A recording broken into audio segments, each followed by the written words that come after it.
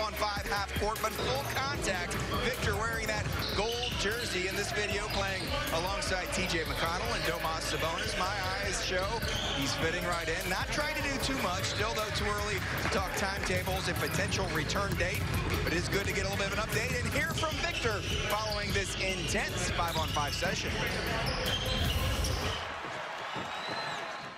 As a competitor, as a person who loves the game, you always want to do more, but you got to be smart. You know, I'm not trying to play for this year. I'm trying to be able to play, obviously, well this year, but for a long time in my career. So you got to be smart with injuries like this, and any injury, really.